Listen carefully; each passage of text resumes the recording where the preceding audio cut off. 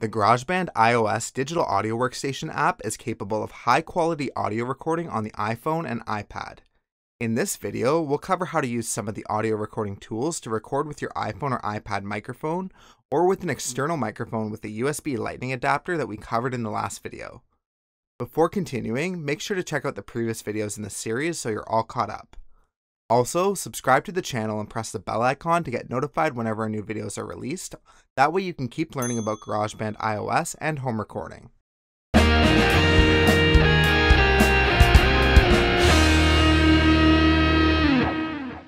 To start audio recording with GarageBand iOS, go to the Tracks view at the top and select a new audio recorder track. We have two options here. We can select either a voice track or an instrument track. Under the More Sounds option, there's a lot of different track options as well. Starting with the default voice track, we can see the left side gives us our input for our microphone from our device or audio interface. If you're looking to use an external device or microphone, you'll need to connect an audio interface or a USB microphone like we did in the previous video with the Apple USB Lightning connector. The left side gives us an input level that we can see with the meter. We can also bring the slider up or down to change the input level. If we click the Input Options button above this, we can see Inter-App Audio for connecting GarageBand iOS to different apps on our device, or we can select a noise gate that we can turn on and set the threshold level. In the middle, we have different controls that we can adjust for our voice. We have knobs for tone, pitch control, compressor, drive, and vocal hall. The right side has one more level control for the final level of the track. If we're recording an instrument instead, the controls we'll get will be tone, presence, compressor, and room. Again, we get the input on the left side and the output on the right.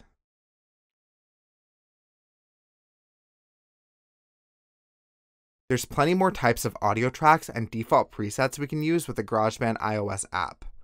To get these, go to the triangle drop-down in the top left. We'll see along the left side we have presets for drums, keyboards, acoustic guitar, vocals, producer effects, and fun. All of these will have their own different knobs and controls to fully be able to adjust the sound.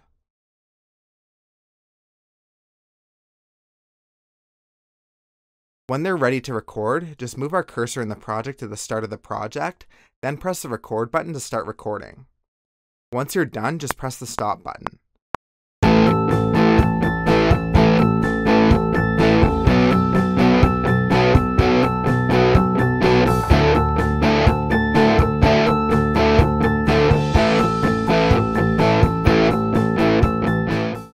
Going back to the track, we can see the waveform has shown up in the Tracks view in GarageBand.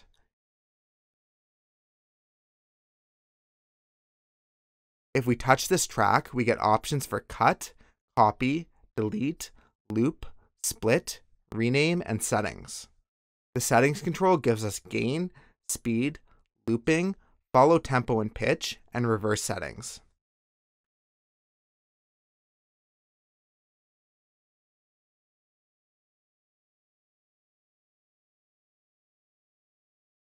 If we want to trim an audio clip that we recorded, we just have to touch that clip to select it, then touch and drag from the end towards the middle to trim the end of the clip to get rid of any extra noise. With all these tools, you should be able to record audio clips with either instruments or vocals using the iPhone or iPad microphone or an external device connected to the USB Lightning connector. Thanks for checking out this video on audio recording with GarageBand for iOS. If this video helped you out, don't forget to give the video a like and subscribe to the channel to see all our new videos. You can also check the video description for products featured in this video and social media links to see all our new content.